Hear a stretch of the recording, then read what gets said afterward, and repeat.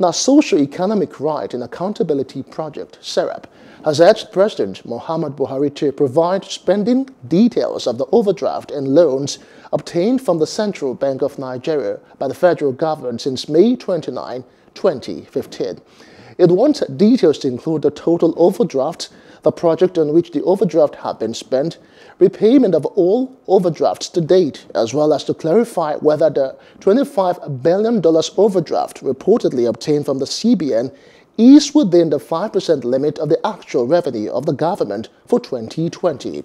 The organization is also urging him to provide details of spending of overdraft and loans obtained from the CBN by a successive government between 1995 and 2015.